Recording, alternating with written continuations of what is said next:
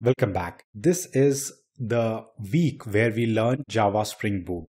Java Spring Boot in a nutshell is a framework by Pivotal, and by using Java Spring Boot framework, you can create side-by-side application in CloudFoundry very easily. To learn Java Spring Boot, we have divided this particular section into 4 levels. If you are already familiar with Spring Boot, you can skip initial level 1 and level 2, and directly join the level in which you are competent with.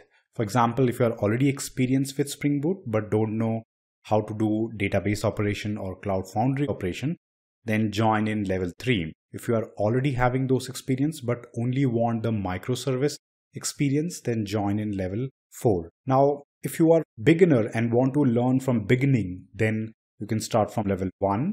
In the level 1, we are going to talk about basics. In the level 2, we are going to go inside Spring Boot application and understand few fundamental concepts about how the Spring Boot works, what is the life cycle of bean and how we can control it, what is bean actually. So all that we will try to learn. In the third level, we will try to create a fully fledged application first using a local PostgreSQL database. Our focus will be to create REST-based service application. We are not going to create application which consists of UI, but more like a middleware. So our application will be a middleware, which is where we are going to implement the REST-based services. First, we are going to work with PostgreSQL database. This is the local database, or you can have your own machine spin in Google or Amazon Cloud, and you can use that, which we will be actually doing. Then we will be using the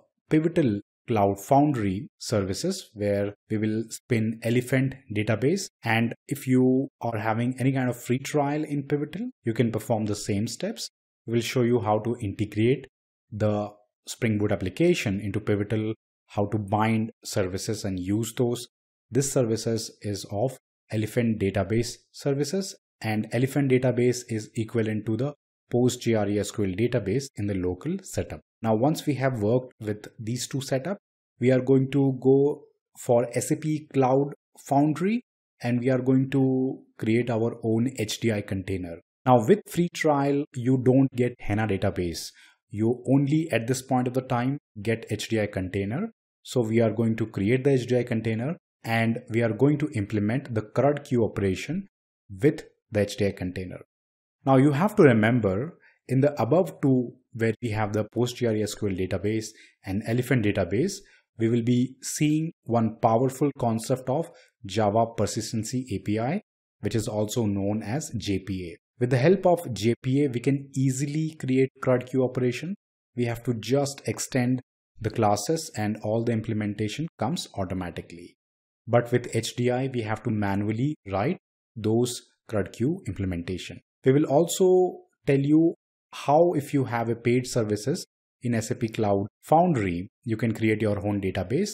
And if you have a paid service in SAP CloudFoundry and you have access to HANA database, then you can also use JPA there.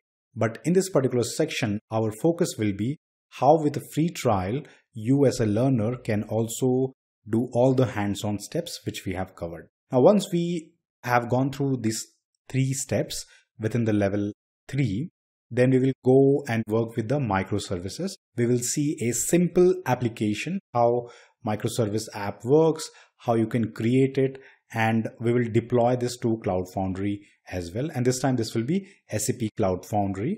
We will deploy this microservice, and this will be a simple demo microservice app. Now this section will prepare you and give you enough confidence with Spring Boot application development. When we go in the next step where we are working with our CAPM model, you will be much more clear about how to work with the cloud. And also, if you have any kind of requirement for Spring Boot Java application development for implementing REST-based API for CRUDQ operation, you will be easily able to perform that. So let's go to the next section where we start with the level 1 for learning Java Spring Boot application development in CloudFoundry.